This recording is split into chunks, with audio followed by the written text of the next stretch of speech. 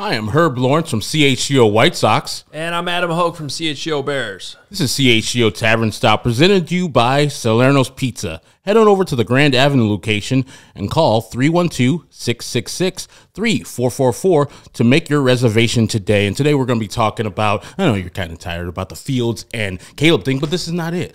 We're talking about Justin Fields and Dylan Cease. We're both White Sox fans here, and we saw this offseason where MLB kind of poo-pooed what Chris Getz, the general manager of the White Sox, was asking for the former second-place Cy Young guy of Dylan Cease. And so he held on to Dylan Cease because he knew that he has an asset that signed up for 2 more years after this and has a chance to sign him or to trade him eventually if he needs to. That's the parallel I want to give Hogue. Justin Fields, we all know that more than likely he's gone. He's going to be on somebody else's team.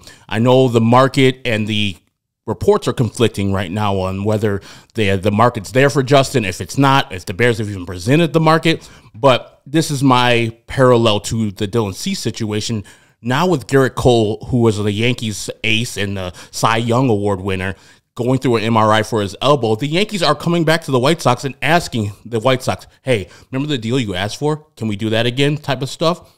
That's not necessarily what I think Justin Fields will get, but I think that GM Ryan Poles of the Chicago Bears should hold on to Justin Fields and get the value that he wants from him. I know that bringing back Justin Fields while you're drafting Caleb Williams is going to create a conundrum in the locker room if it comes to that.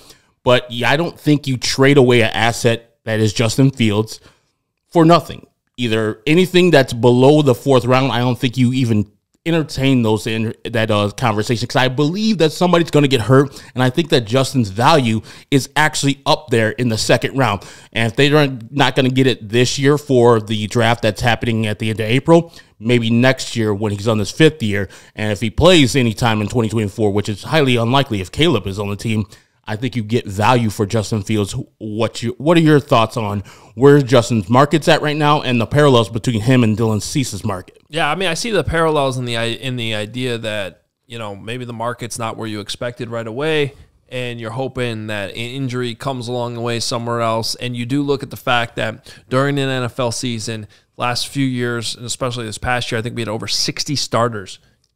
Teams get desperate in the middle of the season. You had Tim Boyle starting at quarterback for the Jets at one point this year, and injuries are a real part of the game. So there is validity to the idea that if hypothetically Justin Fields is only worth a 4th-round pick right now, he could be worth a 2nd-round pick come October or early November before the trade deadline.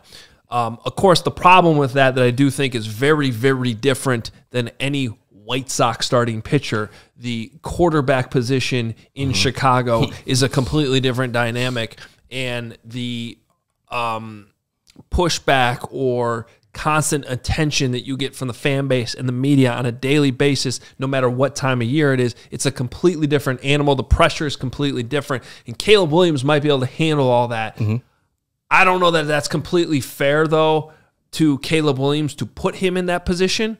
And I don't know if it's completely fair to Justin Fields to continue to hold on to him and put him in that position. Now, that doesn't mean that fair is worth the price of a couple rounds of a draft pick, but I just think the situation is different, and I don't know that you'd be doing right by either quarterback to put them in that spot.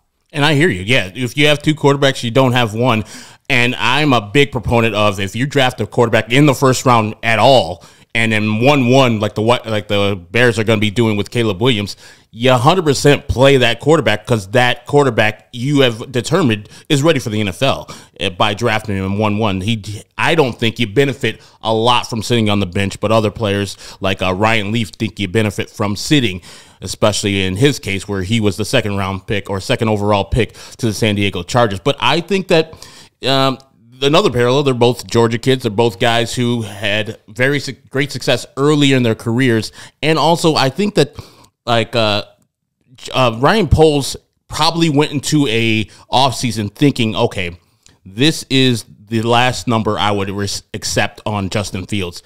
Do you think realistically, when rubber hits the road after the April draft, he doesn't hit that number and he's like, I guess so. Or before the draft, he knows he's drafting Caleb, and he's like, no one's offering anything higher than a third-round pick. I got to just take this. Well, honestly, if you're holding on to him now, but don't want to put Caleb and Justin in a situation where they have to coexist on the same roster, the only other time I can see between now and the trade deadline where the value for Justin might spike a little bit would be literally during the draft. Would be you have, I don't know, a team like, let's just say the Vikings right now, and that's an interdivisional trade, but even ignore that for a second. Just a team like the Vikings, or even, let's just go with the Vikings. They're trying to draft X quarterback, or they are interested in moving up to draft X quarterback, and they realize, 7 picks in to the draft starting, oh man, that didn't happen. I couldn't get that quarterback. Well, now they pivot to Justin. That's really the only situation. It would have to be one of these teams that is looking to draft a quarterback that does not get that quarterback that would then pivot to Justin. Otherwise, I think you have to wait for injuries to occur in the fall. Yeah, and that's a very real thing that the Bears have to deal with right now. The White Sox are dealing with Dylan Cease, but it seems like they're on two different trajectories, as the White Sox are a trash team, and the Bears are going up to the top of the NFC, especially because the NFC North is becoming even more trash as we speak. Man, didn't they sign like Sam Darnold as their starting quarterback for the Vikings? What's going on there? There's a lot of bad, weird quarterback signings. This is weird. Justin Fields is way better than half these guys.